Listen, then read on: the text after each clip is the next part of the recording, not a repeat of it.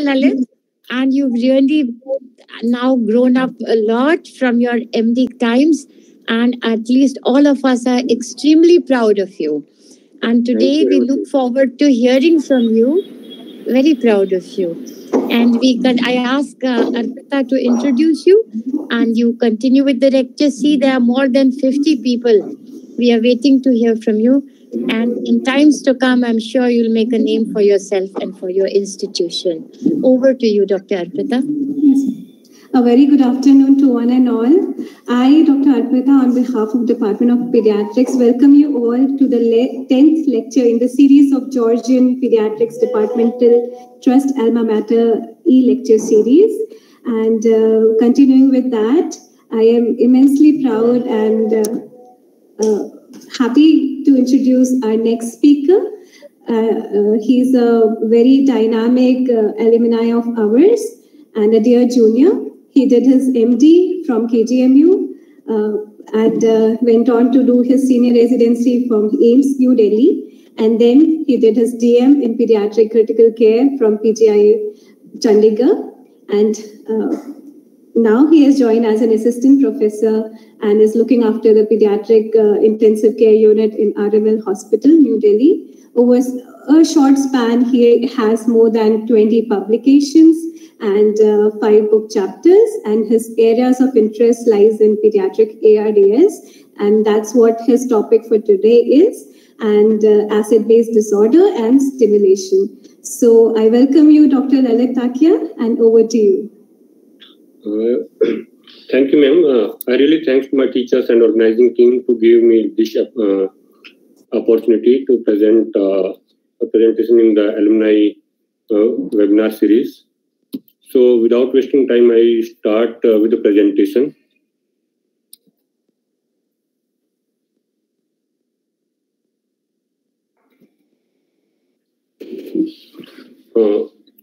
My screen is visible, ma'am? Yes.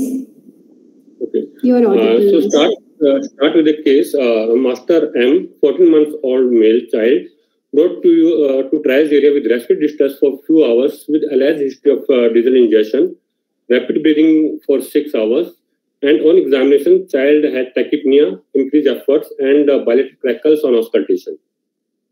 His saturation was 76% on room air and 96% on 40% FiO2 on oxygen support. This is the initial X-ray, and child was started on nasal prong oxygen followed by NIV. So I will cover this topic under the following headings like burden of disease, definition, pathophysiology, clinical features. Management include ventilatory and non-ventilatory, and outcome of the disease. So come on the burden of the disease.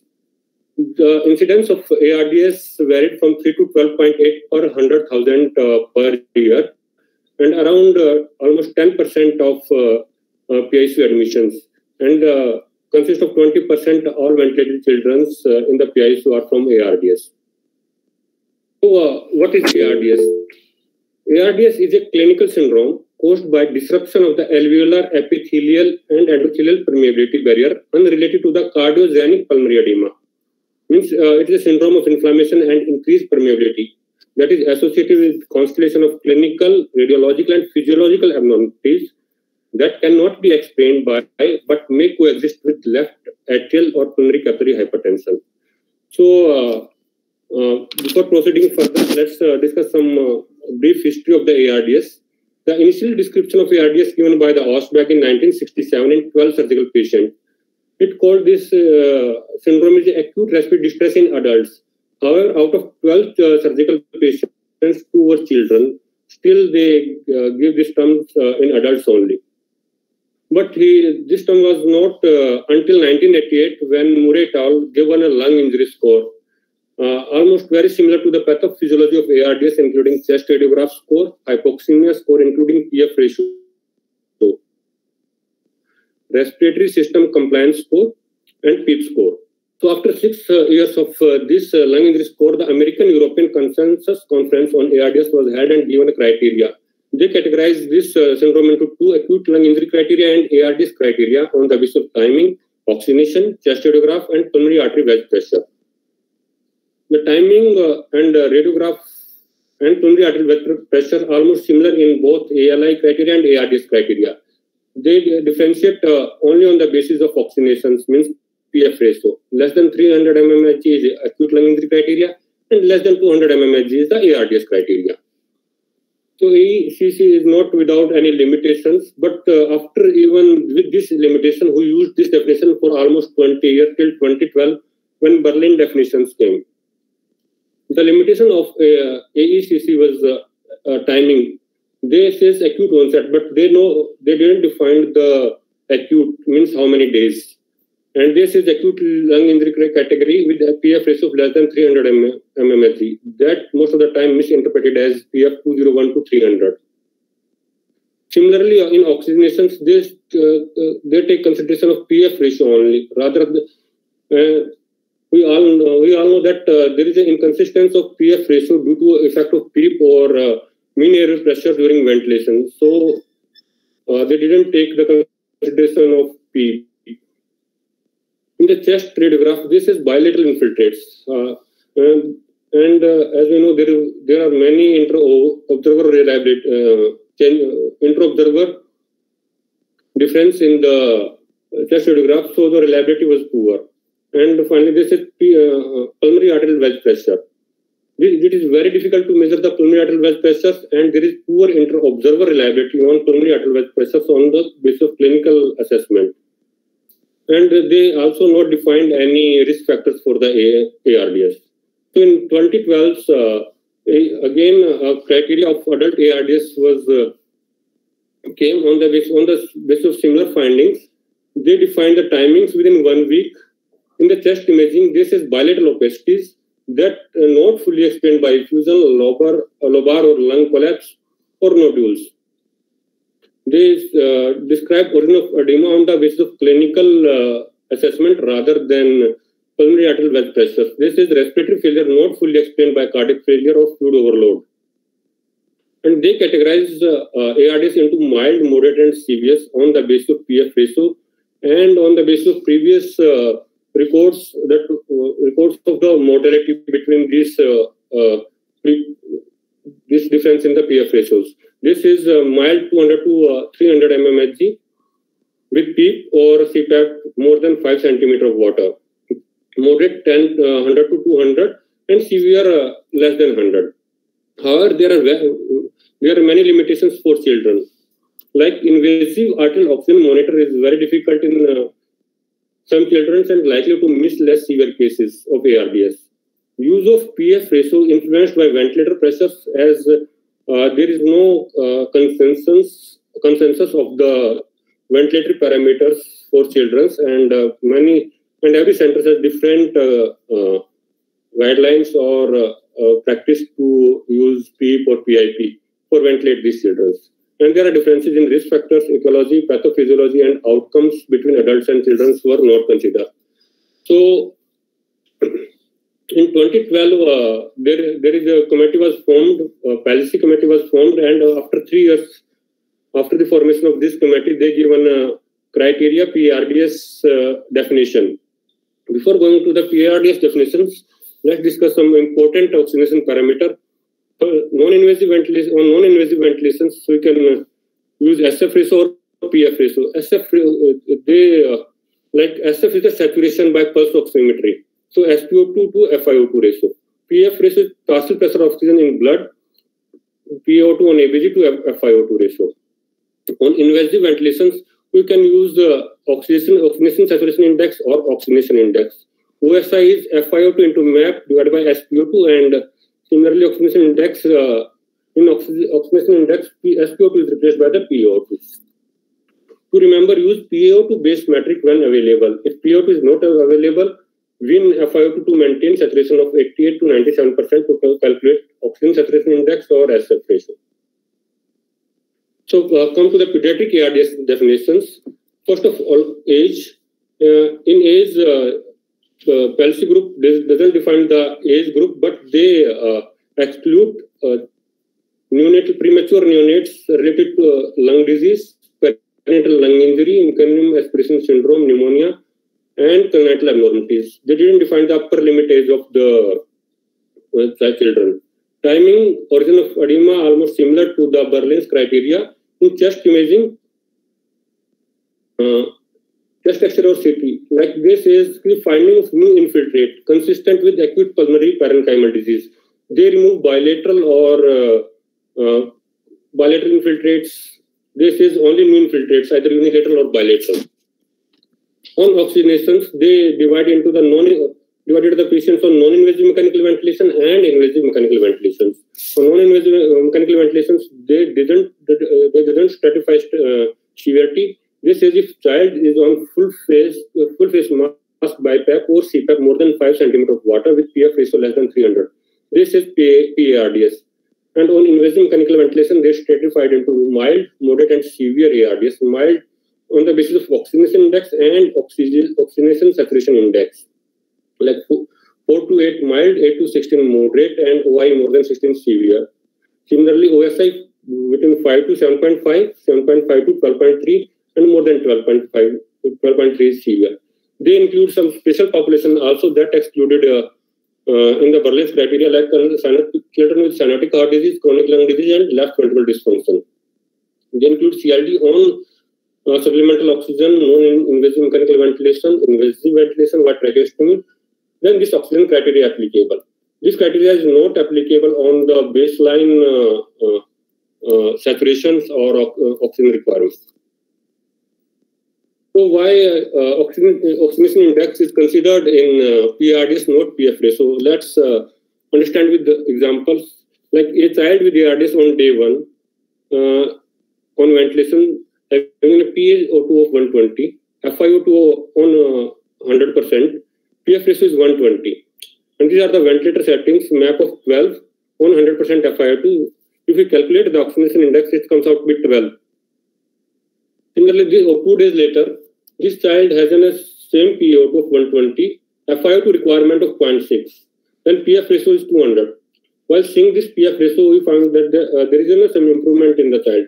But if we see the ventilatory parameters, child is on high frequency oscillatory ventilation with high MAP of 24 and saturation of and FiO2 0.6. And oxygenation index is similar, 12. So despite an apparent improvement in PaO2 or FiO2, oxygen index may be the same or worse. And the improvement may only be because of the increasing support. So that's why oxygenation index is more robust parameter than PF ratio. So PARDS also define at-risk pediatric ARDS. So they include the age, timing, origin of edema, and chest imaging are the similar parameters but different in the oxygenation. Like children on non-invasive mechanical ventilation, on nasal mask, CPAP or BiPAP, and require an FiO2 of more than 40% to attain a saturation of 88 to 97%, and or oxygen by HFNC or mask with the minimum flow of 2 liters per minute in less than 1 year, and similarly more than 10 years, 8 liters per minute. And in invasive mechanical ventilation, saturation more than 88%, but OI less than 4 or OSI less than 5. Then this is an at-risk pediatric ARDS. So come to the pathophysiology of the ARDS. As ARDS, either because of the direct injury or the indirect injury. Direct injury causes include pneumonia, aspiration, traumatic contusions, fat embolism, submersion injuries, and inhalational injury. Indirect injury includes sepsis, shock, cardiopulmonary bypass, blood product, transfusion. There are many more causes. These are some common causes of the ARDS. So in direct ARDS, there is destruction of alveolar architectures followed by regional consolidations, and in indirect injury, it causes pulmonary vascular congestion and interstitial edema. So alveolar involvement is more common in the direct injury than indirect injury. So come on the mechanism of the pulmonary edema in the ARDS. Let's this blue and color so is our pulmonary capillary, and this is the alveolar lumen, and this is the boundary of the alveoli. Usually, the osmotic gradient favoring fluid resorption from interstitium is maintained by the retention of serum protein within the intravascular space. If somewhat fluid leaked into the interstitium, that is transported to lymphatics, from which it is returned to the circulation. And finally, the tight junctions between alveolar epithelial cells prevent leakage of fluid into the alveolar space. This is the alveolo-capillary. This alveolo-capillary microscopy that shows that it is lined by the type 1 and type 2 pneumocyte cells. Type 1 cells are complex branch cells with several cytoplasmic plates, that are greatly attenuated and relatively devoid of organelles. This plate represents the gas section surface in the alveoli. And damage to these cells cause entry of the fluid in the alveoli and decrease clearance of the fluid. Type 2 pneumocytes have similar and several important functions, including production of the surfactants that plays an important role to maintain the lung compliance. So, like in this diagram, it clearly shows the type 1 cells and type 2 cells. Type 1 cells are in the continuum and type 2 cells are intermittently in the alveoli. If there is a fluid in the alveoli, there is a mechanism in the alveoli to clear this fluid. Why these channels, like ENaC channels, sodium-potassium ATPase channel, CFTR and paracellular pathway for chloride transport, and these channels removes water along the gradient generated by these ENaC, sodium-potassium ATPase and CFTRs, and by aquaporin 5 they remove the water. So once this alveolar, this capillary endothelium break down, it causes leakage of the protein in the interstitiums and undoing the osmotic gradient, which normally promotes fluid resorption, cause interstitial pulmonary edema. Similarly, if there is a breaking in the alveolar epithelium membrane, cause edema fluid in the alveolar space. So direct injury and hypoxic injury cause alveoli flooding with fluids and inflammatory cells. That cause again direct injury. This vicious cycle is going on till we remove the causative agent. So this alveolar epithelium and capillary endothelium membrane ruptured. This cause flooding of the alveoli with protein-rich edema fluid and sloughing of bronchial and alveolar epithelial cells. They form a protein-rich hyaline membranes, and inflammatory markers include interleukin 168, TNF-alpha, stimulate chemotaxis, and activate neutrophils. Now, neutrophils marginated of the interstitium into the air space and release oxidants, proteases, leukotrienes, and platelet activating factors. This is the electron microscopy of the diffuse alveolar damage with minimal alveolar septal thickening and HMD. So after this injury, our body has a protective mechanisms also to remove these inflammatory cells, slough, and repair the epithelium and alveolar epithelium and the endothelium. So that cause means repopulation of the bronchial epithelium, resorption of the edema fluid by regeneration of these sodium-potassium ATPase channel, ENaC channels, and the soluble proteins cleared by the paracellular diffusion and endocytes. Macrophage removes insoluble protein and apoptotic neutrophils.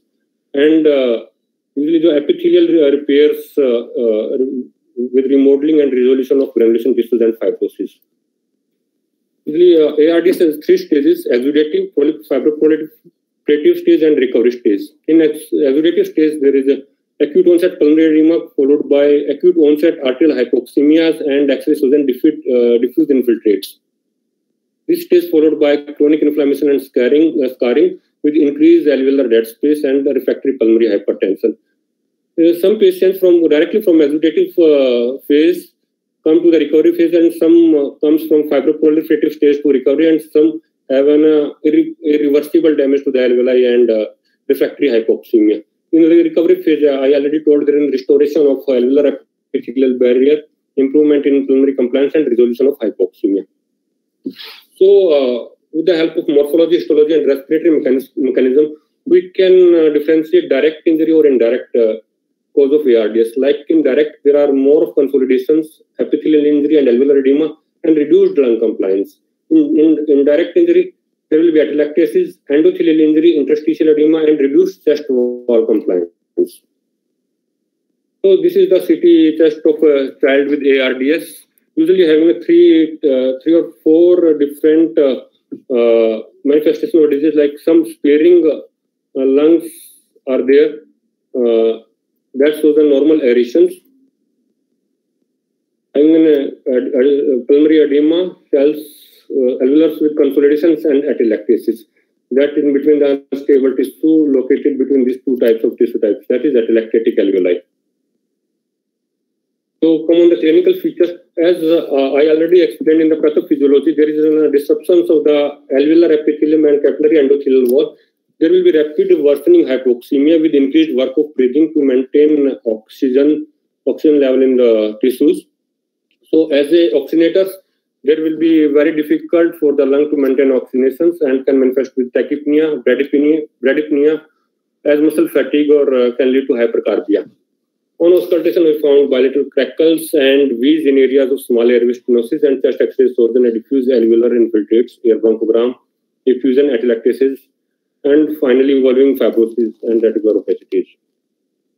Now come on the management.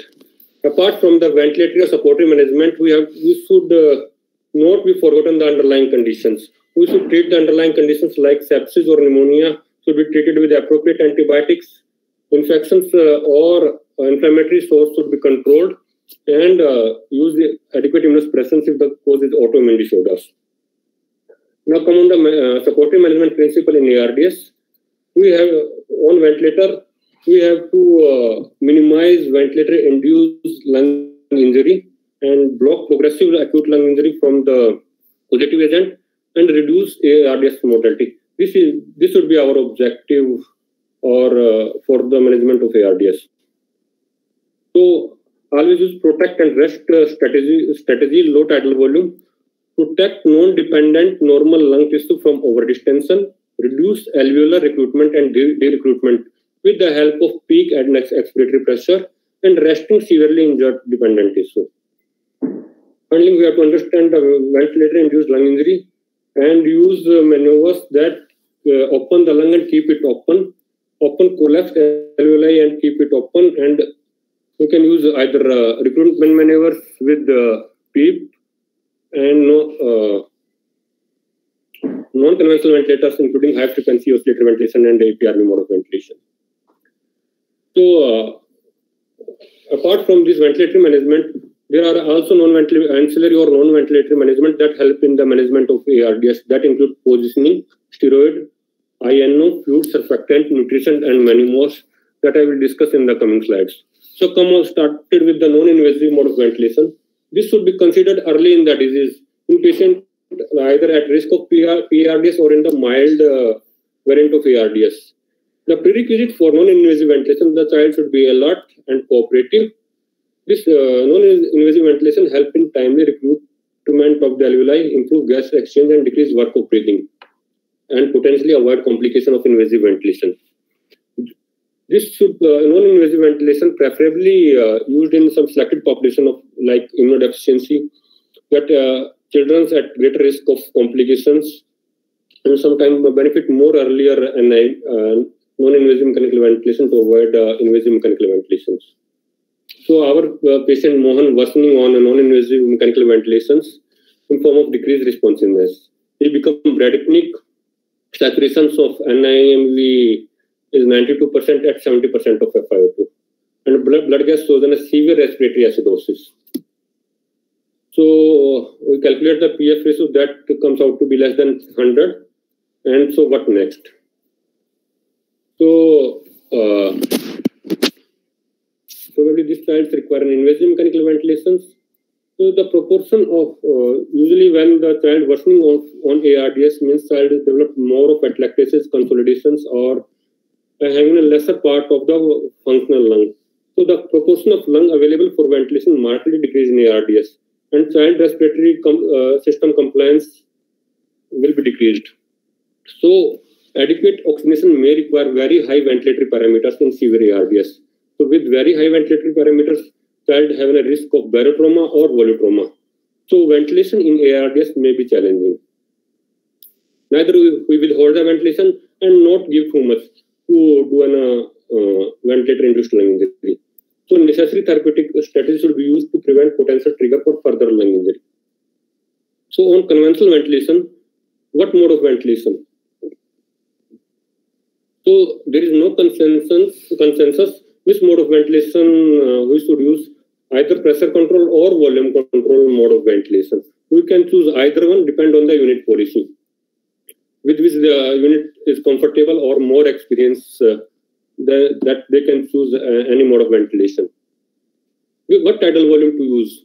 So, tidal volume 3 to 8 ml per kg of ideal body weight. Initially, many studies show that a low tidal volume has an decreased mortality or increased ventilator free days. So, low tidal volume should be used. So, what is the safe upper limit of plateau or peak pressure in mechanical ventilation? So, studies shows an upper limit of 28 centimeter of water or up to 32 centimeter if increased chest wall elastance. How much PEEP to use and what is baby lung concept? Let's discuss one by one all of these parameters. So, on conventional mode of ventilation, policy recommends low tidal volume ventilation strategy like 3 to 6 ml per kg if poor respiratory chest compliance, and up to 5 to 8 ml per kg closer to physiological in children with better respiratory compliance. This adult study shows a decreased mortality and more ventilator free days with low tidal volume and limited plateau pressure in adults with ARDS. So, low tidal volume patient had a decreased mortality, higher ventilator free days. So, policy also recommends ventilate the children with low tidal volume. So, come on the next parameter, PWP. How PWP helps in this ARDS patient? PEEP improves oxygenation in ARDS because higher PEEP levels often collapse alveoli and decrease VQ mismatch or ventilation perfusion mismatch, helping in achieving functional residual capacity. At normal functional residual capacity, there will be improvement in the oxygenation perfusion as well as there will be a minimal pulmonary arterial hypertension. So there will be decreased intrapulmonary shunt or decreased ventilator-induced lung injury. So selecting optimal PEEP, we have to make a balance between the recruitment and overdistension. So PEEP can be optimized with the following parameters like gas exchange, adequate oxygenation and carbon dioxide, lung compliance, PV loop curve, stress index, esophageal manometry, and chest imaging. PLC 2015 recommends severe PRDS, we can use PEEP up to 10 to 15 and more than 15 if required. Titrate to oxygenation and hemodynamics and monitor markers of delivery of oxygen and lung compliance. In pediatric ARDS, data lacking with regard to PEEP management. There are 3 RCTs in adults with ARDS that studied higher versus lower PEEP according to PEEP FiO2 ratio. PEEP was not analyzed in relation to collapse during end expiration. So they found that higher level of PEEP may be associated with lower hospital mortality in adults with ARDS as defined by PF less than 200. However, this positive effect of PEEP was not seen in those with more mild form of acute lung injury. So come on the recruitment maneuvers. Recruitment maneuvers are the voluntary strategy to increase transpulmonary pressure transiently or open the alveoli transiently with the goal to reopen those alveolar units that are not aerated or poor aerated but reopenable. So again, we have to make balance in the recruitment maneuver. We have to check either with this different maneuvers, we have to be able to recruit alveoli optimally. If there is an over-distension of the alveoli, that can again cause ventilator-induced lung injury, decreased cardiac output, and decreased delivery of oxygen. And if we recruit adequately, then there is increased oxygenation and decreased lung injury. So, incremental PEEP is the preferred method in pediatric patient. Other methods are sustained high pressure inflation, means inflate the lungs up to 30 to 40 centimeter of water for 30 to 40 seconds. This can be done by using inspiratory hold maneuver.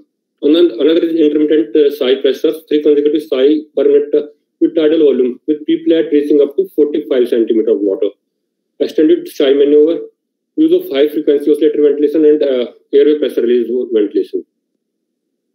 When lungs are optimally recruited, lungs will be close to the functional residual capacity and at best compliance, decreased dead space fraction, lowest possible pulmonary vascular resistance and lowest possible driving pressure and best gases exchange. And there will be less atelectotrauma or volutrauma. So, if you see the evidence, there are lack of convincing adult-based data, no definitive pediatric data of recruitment maneuver. How best to apply recruitment maneuver, still questionable. So, but what these studies found that sustained inflammation, improved oxygenation in adults with higher lung compliance and incremental PEEP titration is safe and improved oxygenation in ARDS. There is no data showing improvement in the mortality or ventilatory fatigues while using recruitment maneuvers. So, we should ventilate the child between the lower inflection point and the upper inflection point. This is a safe window of ventilation. And in this window, there will be the highest compliance of the lung with lowest complication.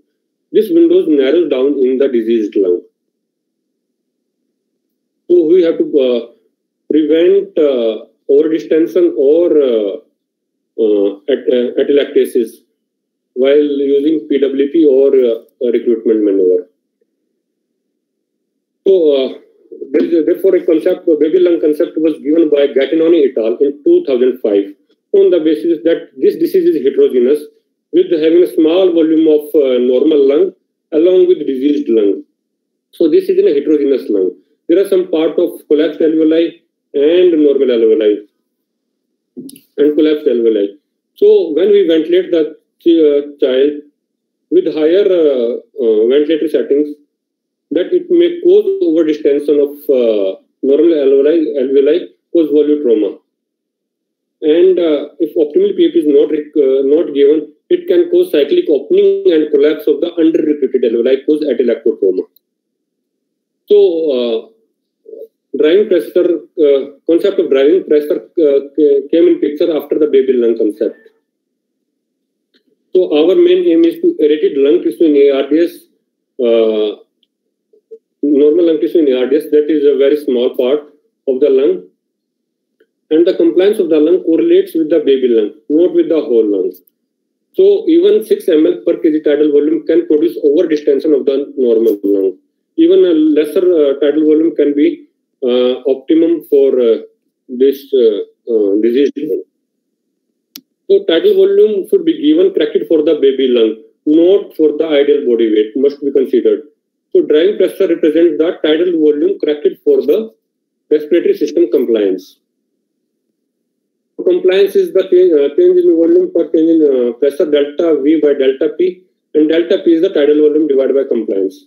So this is the P-plat and this is the P. The difference between the P-plat minus PW is the driving pressure. Means tidal volume corrected with the respiratory system compliance. So we deliver the pressures on the basis of driving pressures rather than the ideal body weight. So this is the retrospective of post-hoc analysis was done by Mehta et al. In 2015 of 9 RCTs. We found that driving pressure as an independent variable associated with survival.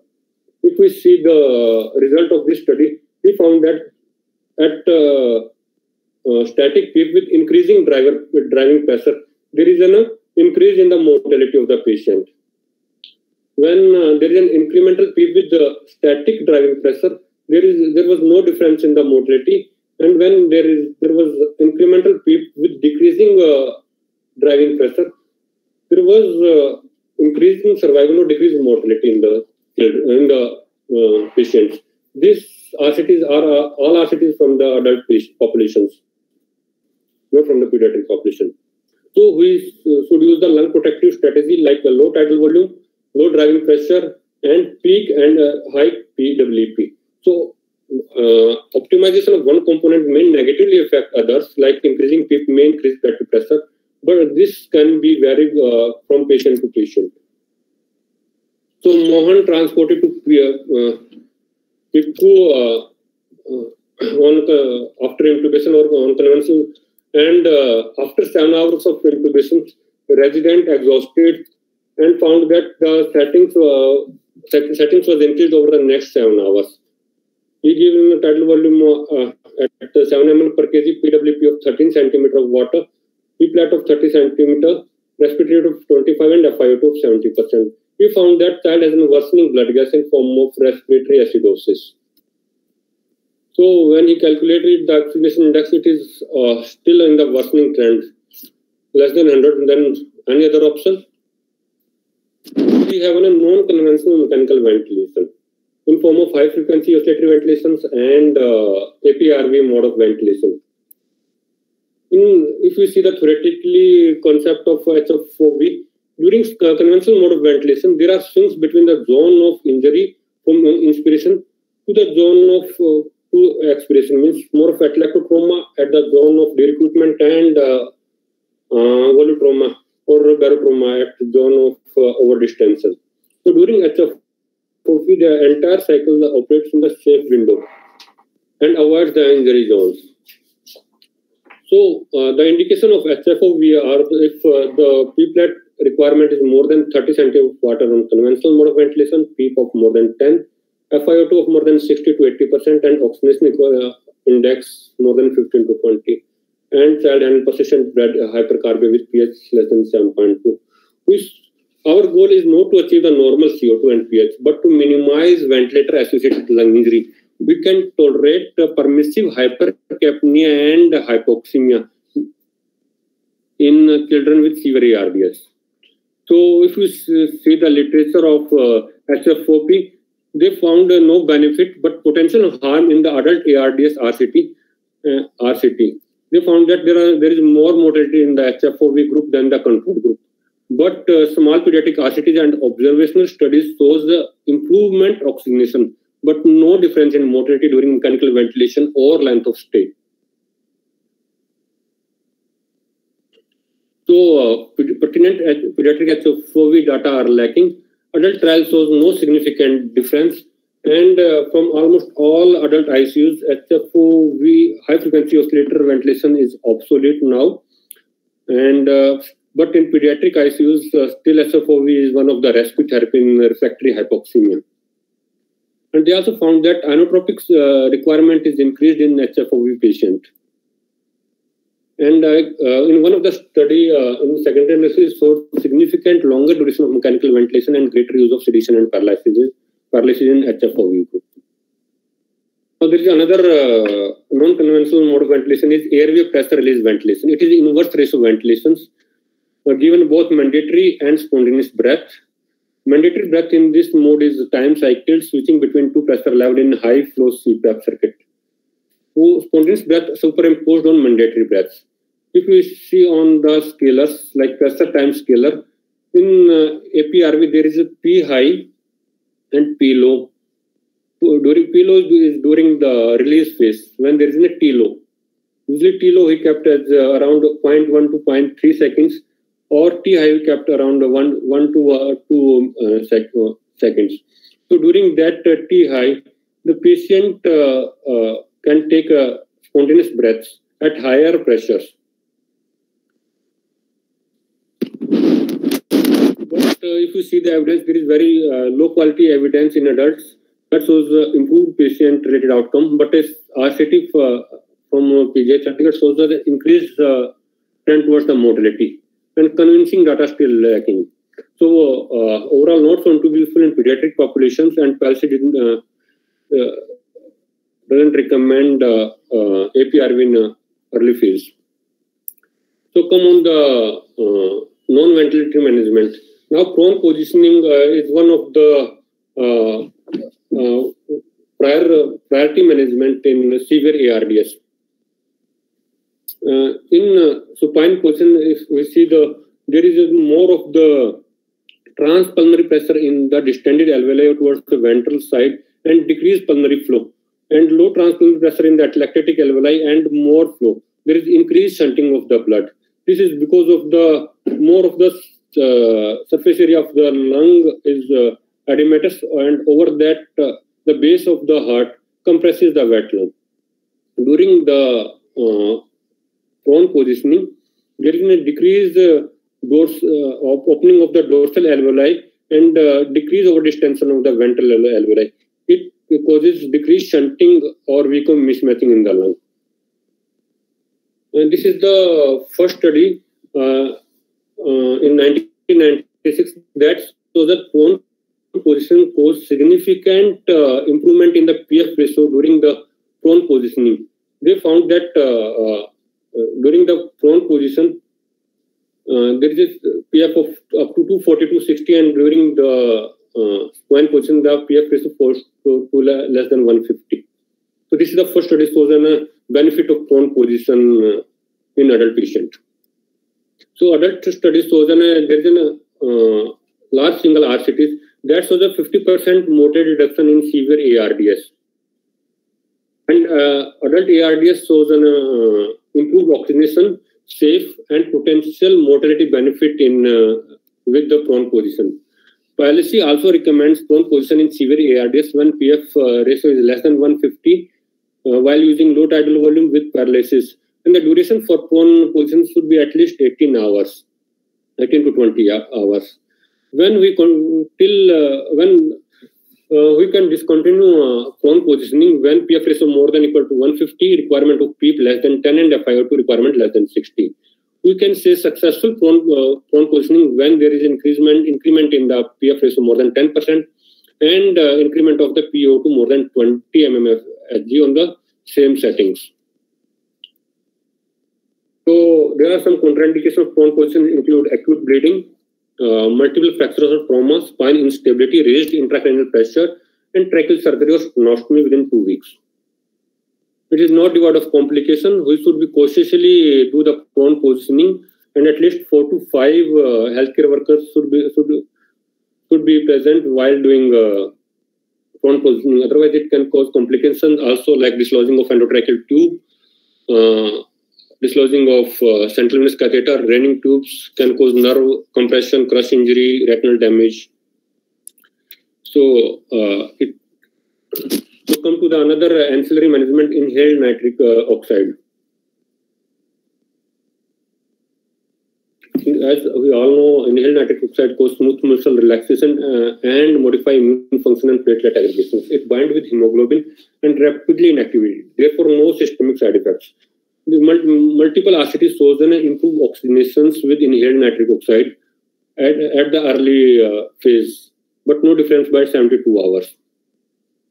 So in Cochrane 2016 shows an improvement in oxygenation index at 24 hours, but no difference in ventilator-free days.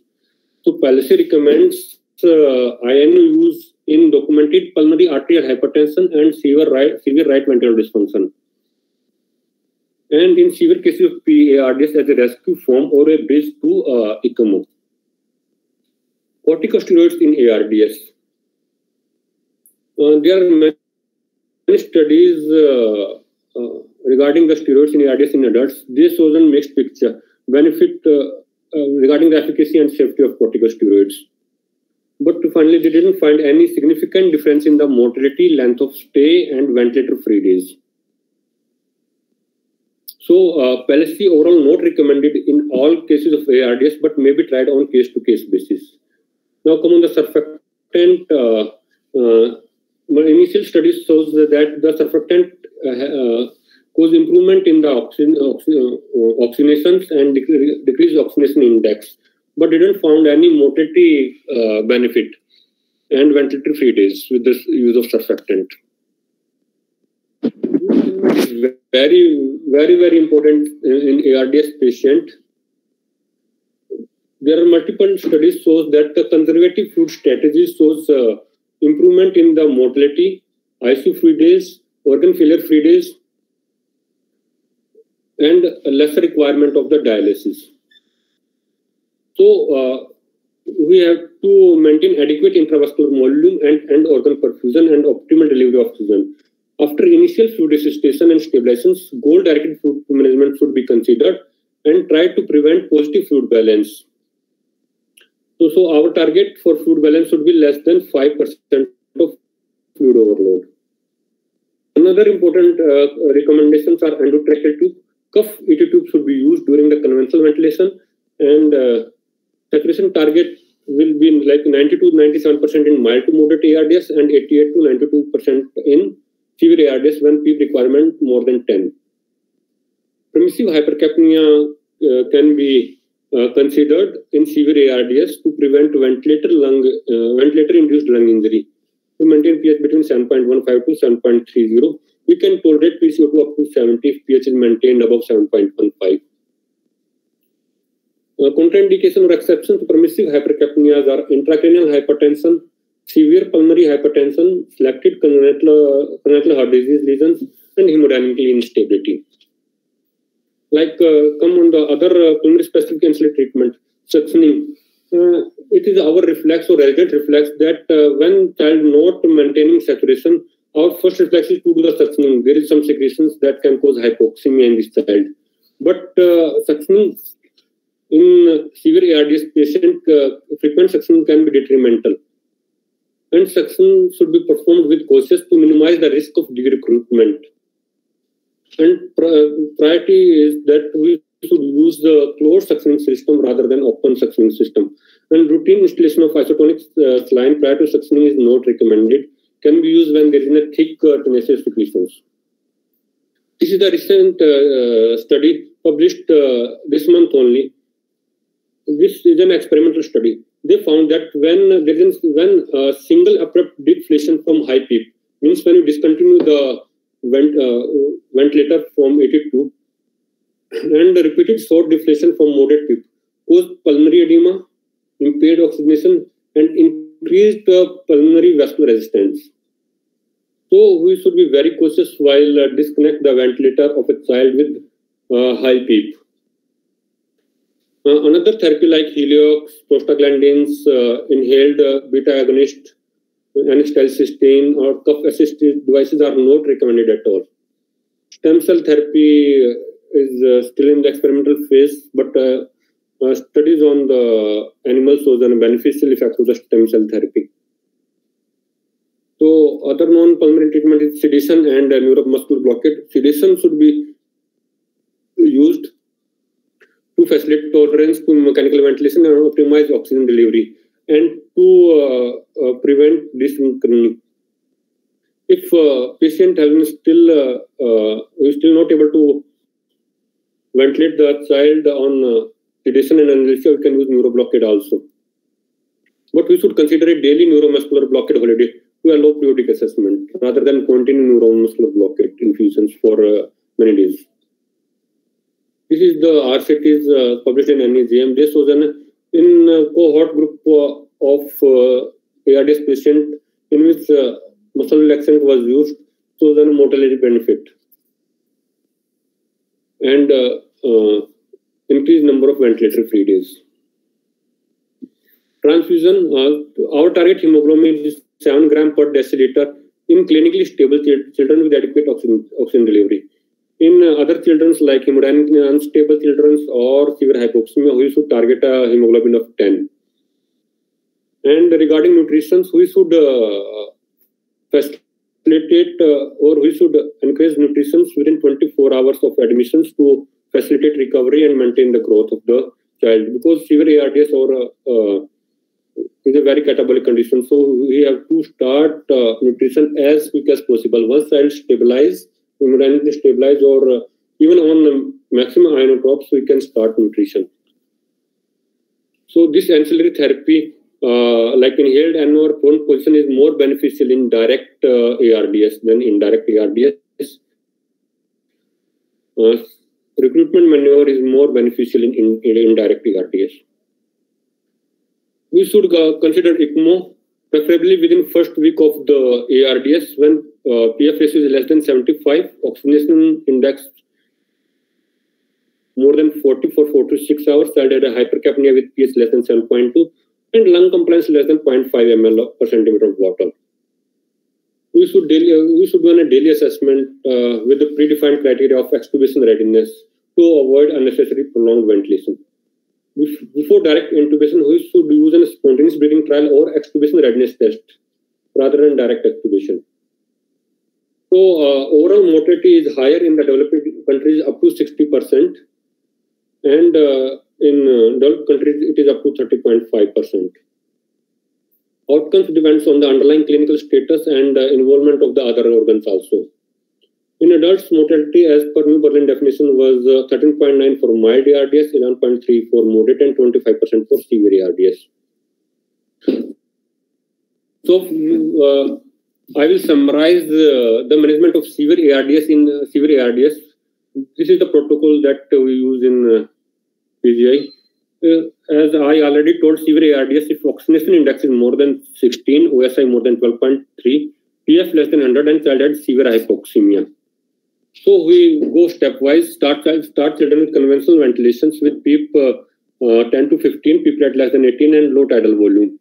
If this fails, then we can give a trial of recruitment maneuver, proning, inhaled nitric oxide if available, and still hypoxemic on this trial, then we can use a non-conventional ventilator like HFOV, starting with MAP of 20 to 25 with frequency of 10 to 15, amplitude of 60 to 80. Consider HFO early if there is an air leak or pneumothorax or bronchopleural fistula. Our targets and monitoring saturation target should be 85 to 92%, means permissive hypoxemia. To maintain pH2 between 60 to 80, increased pH2 should be tolerated if pH is more than 7.15 or 7.2, except in grade ICP or severe pH. X-ray should be done daily in high frequency oscillatory ventilation. Echo 24 to 48 hours to look for the myocardial dysfunction or right ventricular dysfunction. Fluid balance, we should attain negative balance after optimizing hemodynamics. Restrict intake 60 to 70% and target cumulative FO less than 5%. We can use diuretics, furosemide infusion 0.05 to 0.1 mg per kg per hour to maintain cumulative FO less than 5%. Children should be start with pseudoanalgesia with a target comfort B score 11 to 17. This comfort B score is a pseudoanalgesia score for ventilated children. Neuromuscular blockade start if unable to effectively attain oxygenation and ventilation on only on pseudoanalgesia. We can use vicronium or atracronium with a dose of 0.07 to 0.1 mg per kg per hour or atrac 5 to 15 mics per kg per minute. Can use recruitment maneuver as I already told. Other ancillary therapy, proning, inhaled nitric oxide, and nutrition. Start enteral nutrition within 24 hours. Attain full enteral feed by 48 hours. Calorie protein intake, there are multiple formulas.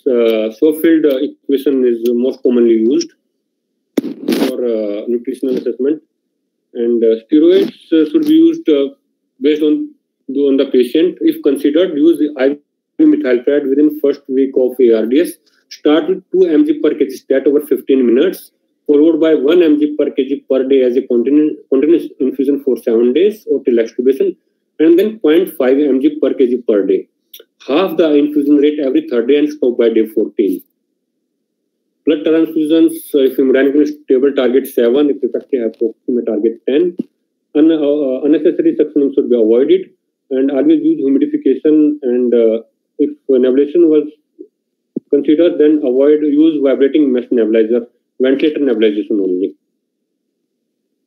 So this is the weaning protocol. If child is on HFO, wean MAP by 2 cm daily, look for the clinical improvement. If MAP is less than 18 cm of water and FiO2 less than 50%, consider conventional mode of ventilation. Put on initial PEEP of 7 to 8, tidal volume 6 ml per kg, stop neuromuscular blockade, and consider spontaneous breathing trial when PIP is 12 to 16. And then wean off to non-invasive ventilation and extubate if IPAP is 10 to 15 and EPAP of water. Take home message: do not use NIV in severe ARDS.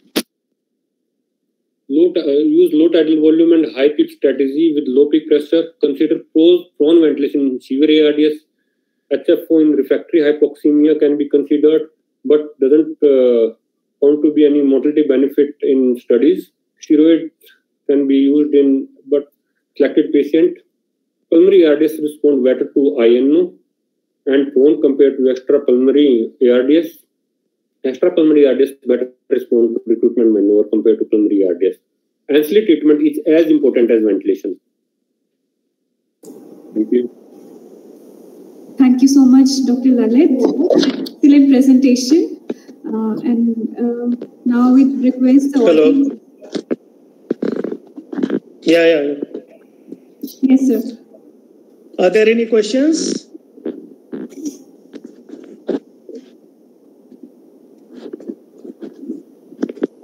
Lalit, in the policy definition, there many things have been done away with. So, is there any indication in case there is a congenital heart disease or chronic lung disease or LV dysfunction is there?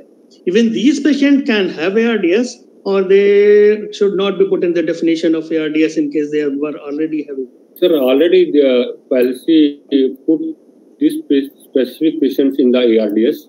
If child has a worsening respiratory parameters or respiratory or having a respiratory disease, if worsening parameters from the above the baseline, then we can put this disease in the ARDS definition, pediatric ARDS definition. Children with that means unexplainable respiratory worsening over the previous status may prompt us. Help of echocardiography, if we have a bedside focus, or we can monitor the ejection fraction, myocardial function, then we can easily think either this is respiratory worsening because of the respiratory disease or because of the worsening of the cardiovascular system.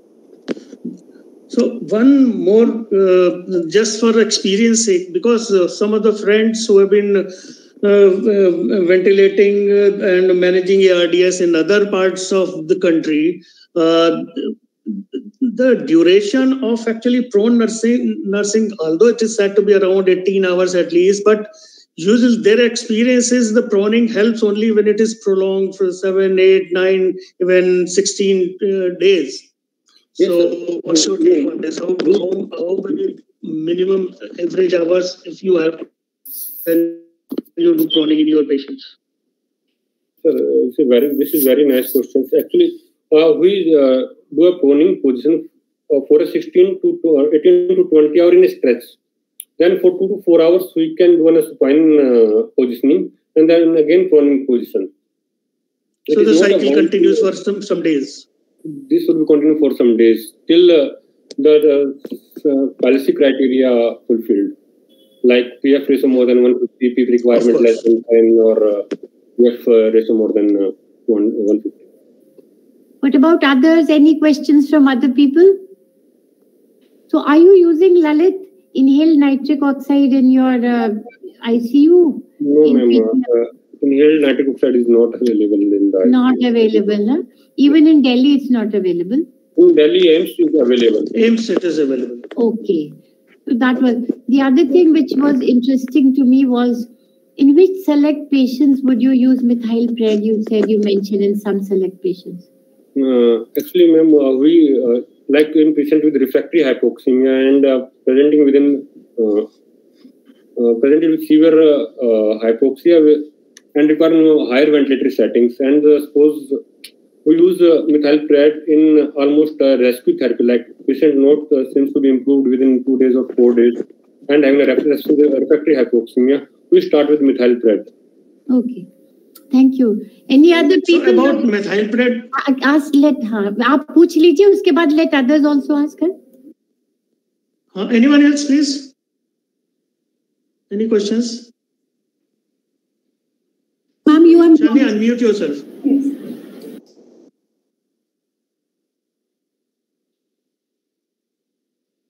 Shalini, unmute and ask. Shalini has, I think she has lost the connection. So meanwhile, by your talk, I could summarize that in case you have to use steroids, they may be beneficial either in the early course or first to 7 days, in case they are indicated, or late in when the remodeling has occurred. In between, there may be no role of steroids. Usually, steroids have a role only in the early phase, like in the exudative phase, not once the fibrotic or fibroproliferative stage sets in. So when in the later stage also, or in steroids are not helpful at all. So early on, in case they are indicated. Yes. So I think Sanjeev, Hi, Lalit.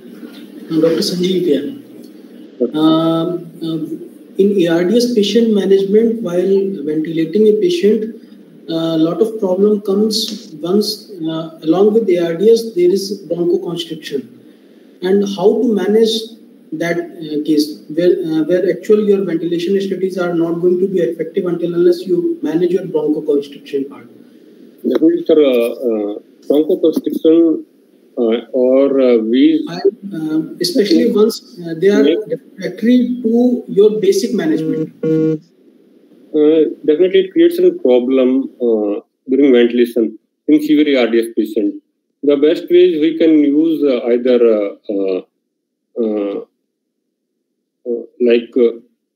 low-dose steroids. Like ma'am asked, what is the specific indication of using steroids? In this case, we can use steroids also. And another thing, we can use nebulization also, but better to use mass vibrating nebulizations attached with the line circuit.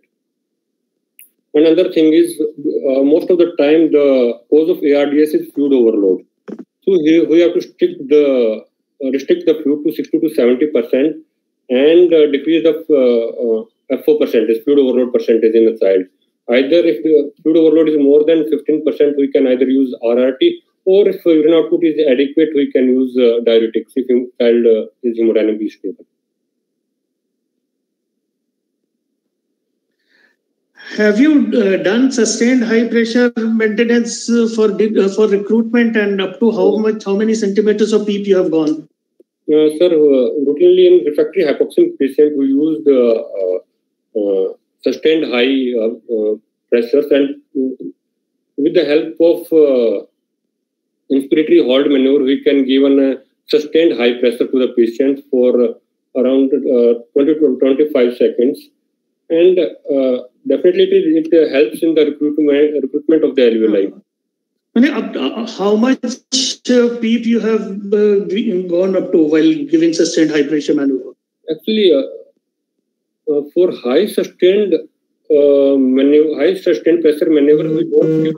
Actually, we use inspiratory hold maneuver to give that PIP. We can up to 35. We can set the PIP and give 20 to 25. My question was up to how much upper end of PEEP you go for giving sustained high pressure? 30 to 35 centimeter of water we can give.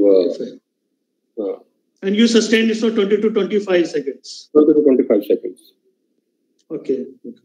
So, on the basis of clinical ground, what clinical change you get just after giving sustained high pressure maneuver? Do you see some? Okay. So that is the end point we are looking for after giving sustained pressure. There is a question from Dr. Sarika, and if there's no other question, then we will thank and finish. Dr. Sarika, please. Yes, ma'am. One question. So, Dr. Lalit, it was excellent presentation. And one question I have. So, what is your practical experience about the incidence of barotrauma and volutrauma with that high PEEP? Because we have to titrate PEEP between high and low value. When we are ventilating the child with very high setting, we should be very much prepared for the air leaks. Because in already injured lung, or there are very much chances of air leaks. So in every 10th or 15th patient, we land up with an air leaks. So it is not uncommon volutrauma or barotrauma in severe ARDS children. Okay. And just one more question, as that ma'am has pointed about the use of steroid. So is it like that all those not, in fact, a proportion of children who present as PIBO, they require methylpred in setting of ARDS? Most of the center not using steroids, but in refractory hypoxemia, most of the practitioners start with initiate steroids as early as possible. But there is no consensus when to start or when not to start. This is depend on the intensivist when he feels that this patient requires steroids, like child has a severe wheeze, refractory hypoxemia. then preferably they will start the steroids. Okay. Thank you. I think, Arpita, you can wind up. Thank you so much, Dr. Lalit. I'll give it to you. Thank you, ma'am. It's an immense pleasure to be here in front of you. Thank you so much, Dr. Lalit.